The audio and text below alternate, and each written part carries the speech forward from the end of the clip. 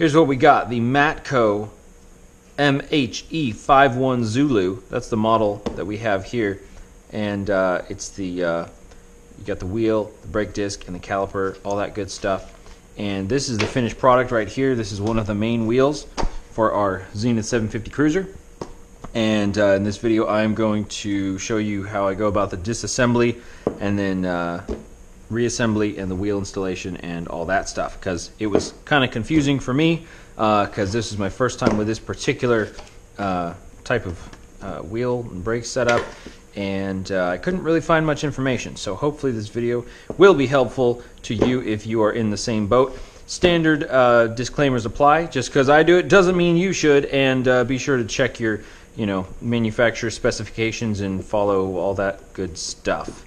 Okay, let's get started. Let's get our assembly here. Here is our assembly. And as I disassemble this, I'm going to put everything in this box so I don't lose anything. So the first thing I'm going to do is take off this caliper right here, which is a 7/16 inch wrench.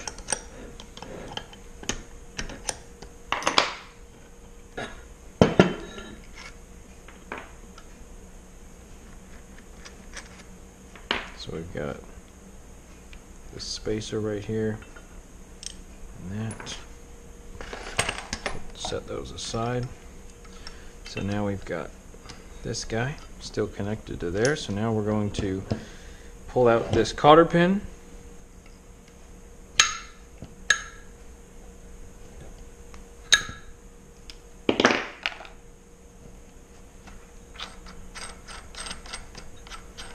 Take off this nut. Now the axle will slide out. So that we've got one bearing in the axle and the whole brake assembly there. We've got the bearing on this side. Okay, so now we've got our wheel, the two wheel halves, and the brake disc right here. At this point, it's probably a good idea to just go ahead and mark everything. I think there are, well, there's these marks right here. So what we could do is just kind of, we may as well just line everything up kind of with these marks. Just for reference, make a little mark. So make all the marks you need to remember how to put it back together. Now we're going to use a T27 Torx bit. It sounds like a braking line. I'm going to break that. I'm going to undo that. More lock. Watch.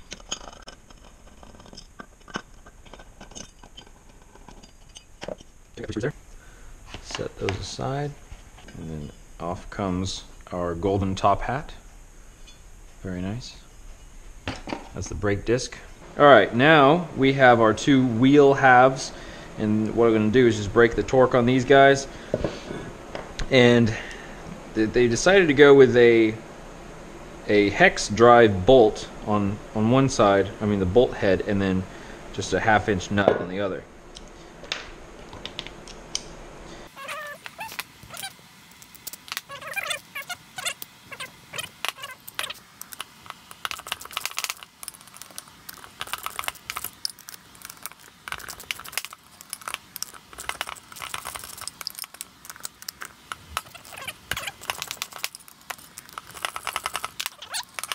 Just to make this a little bit faster, I'm going to get my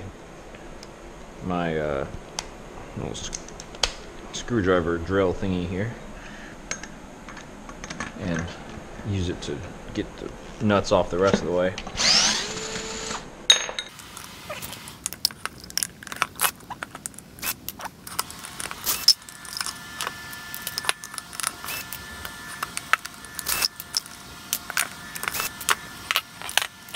Keep all our washers, nuts, and bolts together. And then these three come out. And these three go just straight through the two halves. And now I'm going to go ahead and mark where the wheel hub, the actual hub, which is this triangular, piece, lines up with the wheel. So there we go. They line up just like that. Okay, so at this point the hub needs to come off. But first let's separate these wheel halves. So now let's separate the wheel halves, and we're just going to give them, actually let me back these off to make sure they're out of the way. Now we can separate the wheel halves. I just want to give them just a little tap tap.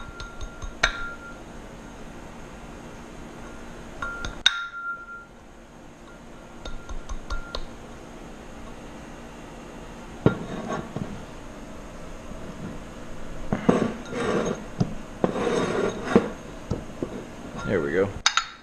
Boom. So we can set that aside. Now we can take out the hub, because we need to take out the hub so we can actually get the valve stem through there and have room. I didn't realize that last time, and I put the valve stem in kind of backwards, and it was kind of a mess. Probably the best way to remove the hub is just going to be to basically just press it out.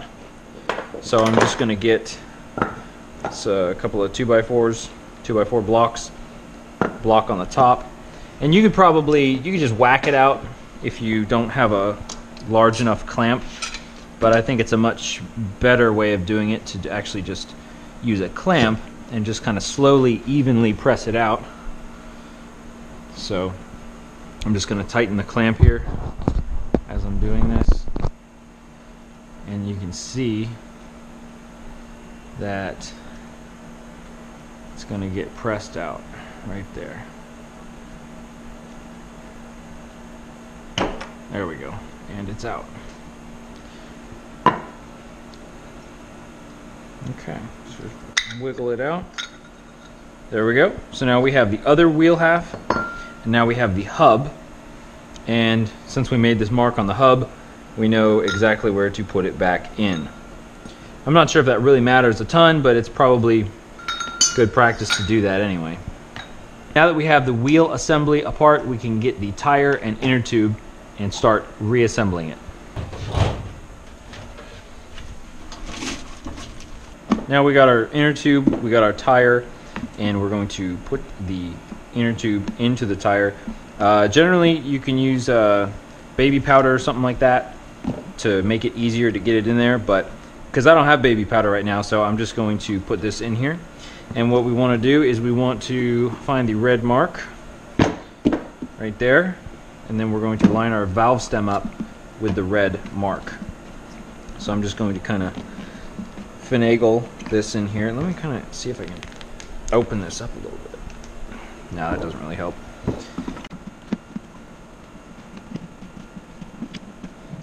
I think I'll probably make this easier.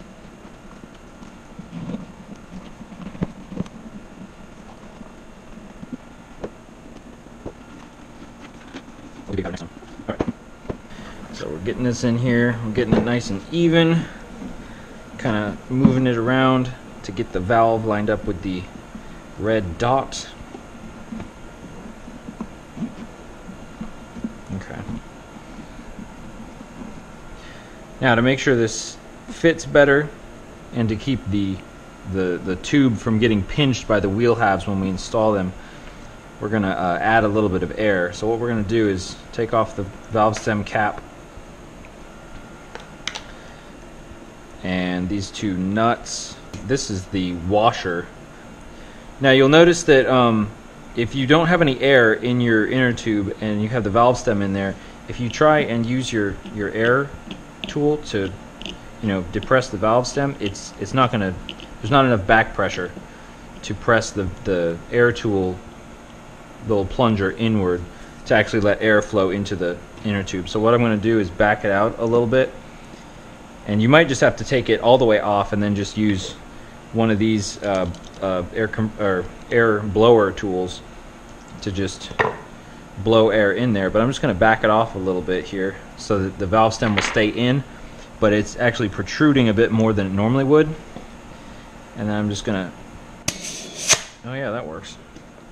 So then I'm just going to put a little bit of air in here. There we go. So it's leaking out of the valve stem because it's not tight, but that's okay. So we've got a little bit of air. Good. I don't want too much air. So now what we want to do is we want to take our wheel half, the one with the hole, and it's got this little cutout. And the valve stem is actually, let's see here. Shoot, I might actually need to take some air back out. So you kind of want to get the inner tube out a little bit, pull this out, because it actually has to kind of point back the other way. So you want to press this out, at least that's what I'm doing. Press this out and then put the valve stem through that hole, and then it's going to go in this notch, and then you can actually put the wheel half right in there. And what I'm actually going to do is I need to put this nut, or I mean this washer, I need to put this washer on here with the dimpled side like up or towards the inner tube. I'm just going to try and slide this.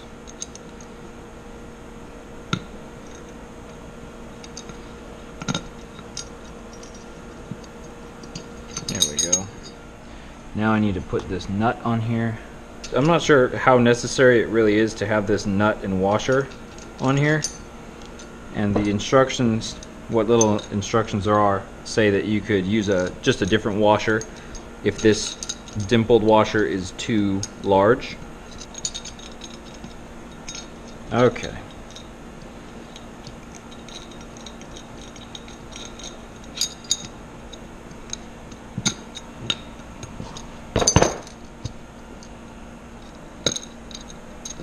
Kind of wiggle this because it kind of gets stuck on the threads a little bit. Now there might not be enough threads sticking out to actually for the nut to thread, but there should be. Once it inflates, it should kind of press up against there more. So I'm just kind of sticking my fingers behind the inner tube.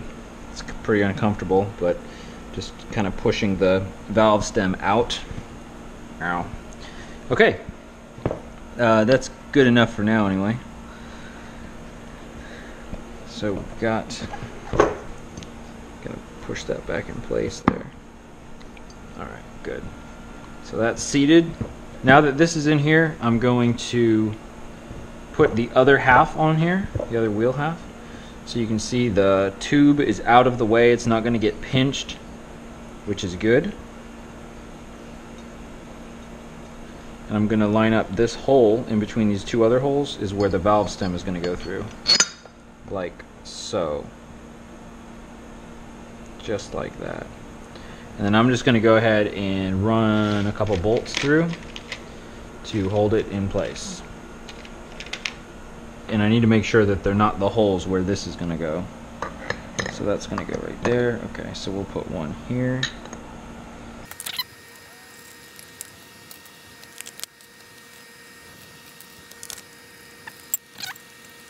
I'll just go ahead and run these down a little bit.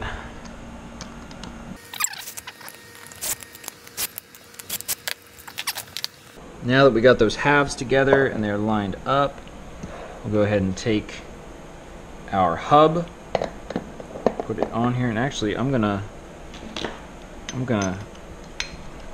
run the bolts down a little bit also to help me line things up so that they stick through to the other side of the wheel.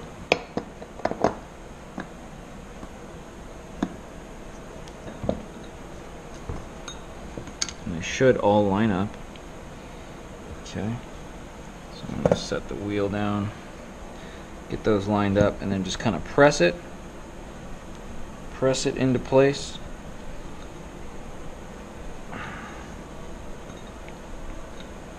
Good, we want all those bolts and those holes to line up, and you can see that we've still got a gap. We've still got a gap between the actual hub and the wheel, but when we tighten the bolts down, it's gonna bring the hub back into the other half of the wheel. So that'll be basically like pulling them back together, so we don't need to press the hub back in separately. All right, run these bolts down all the way.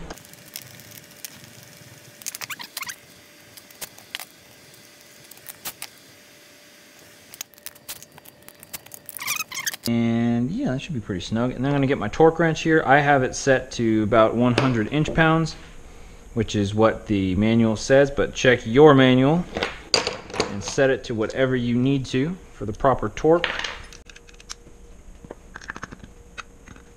And we'll go ahead and torque this in like a standard kind of star pattern. And actually, you know what? I need more grip on here as well, so I'm gonna get my vice grips back out. Vice grip this sucker. There we go. That's better.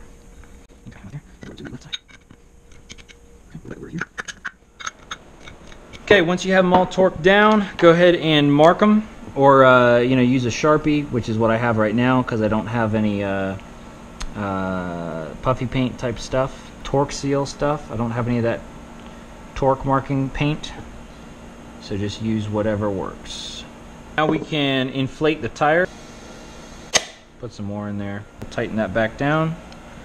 Make sure it doesn't come out. Make sure it's nice and sealed, just like finger tight. There we go. Let's put a little bit more in here.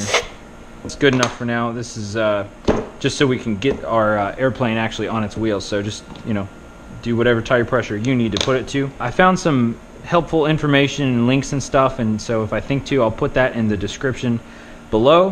Hopefully this was helpful, at least to give you an idea of kind of how to assemble and disassemble this thing. And then now, of course, you can, you know, pack your bearings, stick them in there, put your axles on, all that good stuff, and, you know, reinstall your golden top hat back on there.